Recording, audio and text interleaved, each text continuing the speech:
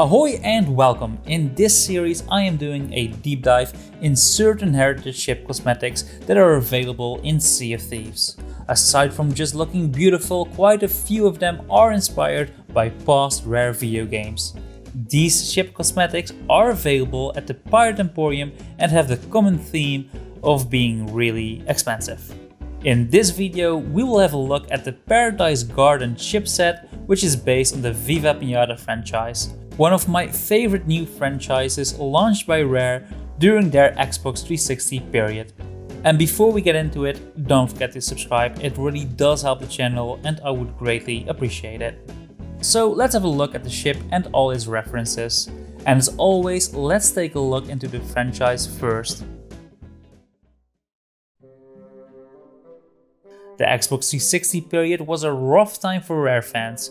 Both Cameo and Perfect Dark were fine games, but nothing more.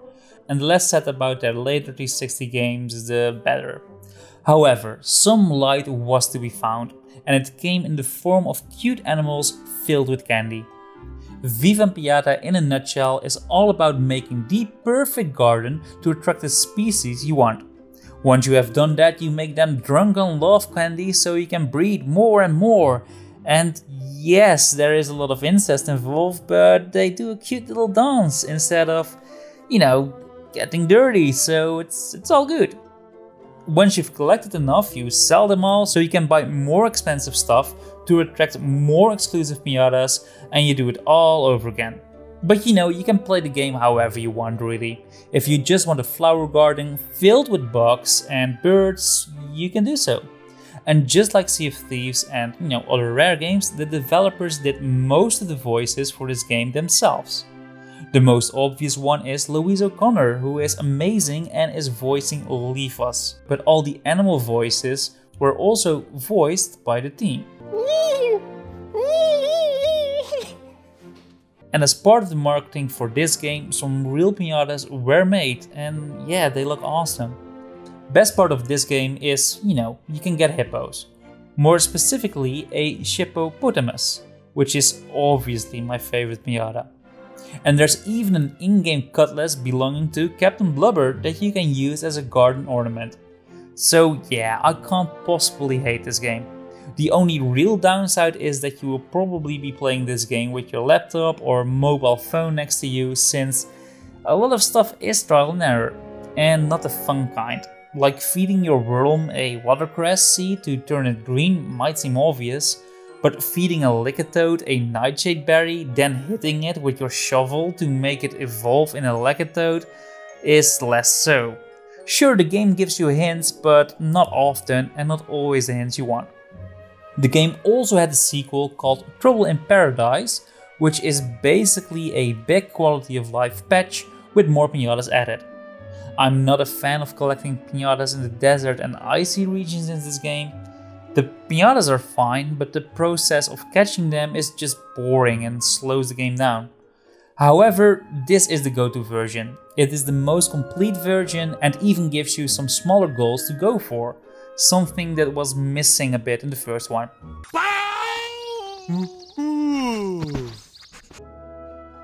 There's also a small yet devout group of players that desperately want a Viva Piñata 3. And I do get that. Trouble in Paradise was a nice improvement over the first one, but there is still so much more potential for this franchise. More streamlined menus, choosing biomes, landscaping options to make hills, rivers and waterfalls are some of the possibilities that come to mind. Will we ever get a Viva Piñata 3? I don't think so. But I certainly wouldn't mind. Not gonna happen. Viva Piñata also saw a release on the Nintendo DS called Pocket Paradise. Even though I do own this game, I have yet to play it. But since I rather experience games on a big television screen, I probably won't. I do know a lot of people swear by this version, since its controls are great for managing your garden and interacting with your piñatas. The final game I want to quickly mention is Party Animals, which you should avoid. But if you still need your Viva Piñata fix, you can always watch the cartoon show. which, similar to the Pokemon series, explains the game mechanics to you while you watch an episode. Everyone knows that when horstachios eat blackberries and daisies, they turn into zombies! It's obviously made for kids, but to be honest, it ain't bad. So if you feel like having your own piñata garden, you are in luck, because both mainline games are available on Rare Replay. But like I said before, my advice is to skip the first one and go straight into Trouble in Paradise. So with this quick overview behind us, let us now focus on the ship set. I feel I say this on every deep dive, but the Paradise Garden ship set is also one of my favorites. We have some colorful ships in the game, but nothing can beat this rainbow explosion. I personally like to put these cosmetics on a sloop. I just think it's funny to dominate the server and sink everybody while also looking cute.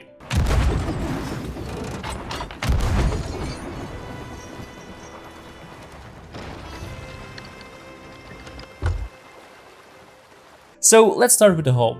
The color pattern screams piñatas, and even the bowsprit is colored a deep purple, which I like. Its description reads, "Pirate fables tell of a distant paradise inhabited by candy-filled creatures. Pirates drink a lot." A funny flavor text that doesn't need any further explanation. The capstan adds some golden highlights and features a pink animal with some blue gems that function as its eyes. The description reads, "May your ship be blessed by the aura of this legendary, cute and slightly scary bush beastie." And this is a reference to the piñata Galagugu, which in turn is based on the real-life animal called Galago, a nocturnal animal found in Africa, which also goes by the name of a bush baby, or Nagapi in African. The wheel is actually modeled after one of the more exclusive types of piñata called Dragon Ash, a dragon-like piñata with 4 eyes, wings and multiple limbs. An absolute stunning design in my opinion. The description reads, "A wheel inspired by the legend of Paradise Garden. May it steer you to trouble-free times," which is an obvious reference to Trouble in Paradise.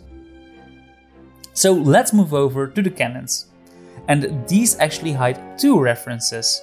The more noticeable one is the design of a Swanana piñata on the sides, but the gold and purple design of the actual cannon is modeled after the cañata, a device used to launch piñatas to parties all over the world. The description is an additional reference to this device. It reads, "These cannons are almost too much fun to sink ships with. If only they could launch candy."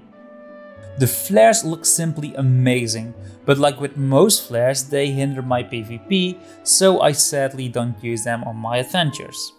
And as a side note, I hope this gets fixed in the future, because I do believe flares can actually help PvP when designed well. The description is pretty obvious and reads, "A colorful, papery burst from your cannon packs a party punch into each and every shot." The normal sails feature a colorful zigzag pattern, and its description reads, "Nobody will miss your ship with sails like this. Do you feel the urge to party?" The collector sails add even more lines of color and is accompanied with this description. "These bright colors pay homage to the mythical Paradise Garden, where it's always party time." And this is a reference to the introduction song when you started the game. It's party time! Also worthy to note is that the zigzag pattern on the collector's sails depict the exact same zigzag pattern as found on a fudgehawk, another one of my favorite type of piñata. The flag features a similar pattern and features another obvious description. It reads, "This flag may give people the impression that you are a fun-loving party pirate. Own it." And finally, let's have a look at the figureheads, beginning with the normal one. Its description reads, "A shipwright's impression of the majestic creatures that roam a mythical paradise island." And there are actually 3 of these creatures depicted, being a buzzgum and pretstill to the sides, and a horstachio in the middle. The collector's figurehead is one of my favorites. The eyes of the mammals and the wings of the bee create this blue-white glow when you are sailing in the dark, and the horse even gets some fiery manes. Absolutely stunning. But the best part is the addition of a rainbow around the figurehead. Yeah, this addition puts other figureheads to shame.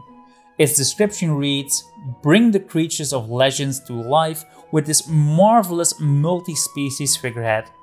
Another fitting description. Like always, I hope you are now a bit more familiar with other rare games, and hey, don't forget to subscribe and leave a thumbs up. It is simply the easiest way to help the channel out, it really is. And also let me know if you would like to see a return of Viva Piñata on the current generation. I myself am extremely happy with the course Rare is currently sailing, but it would be nice to see some of their older franchises make a return. Either way, thanks for watching another deep dive, and I wish you happy sailings, whether it be on an overpriced expensive ship set or not. Alright, see you in the next video and take care.